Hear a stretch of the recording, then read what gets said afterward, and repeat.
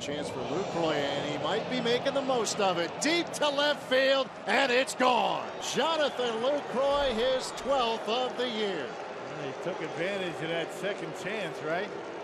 Lucroy able to wait back. Ryan Price thinking if that was just a called a strikeout, that home run wouldn't have happened. It was close to foul tip, but the very next pitch, Lucroy plants one into left field. Let's see if he's still bunting.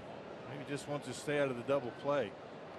Infielders in tight and swinging away. It's Nelson and a base hit to right. It's going to score 2. Runners at the corners, and it's an 8-0 lead for Milwaukee. That's the old butcher boy for Jimmy Nelson, huh? Villar with a base hit to center. That'll score Middlebrooks, make it 9-0 Milwaukee.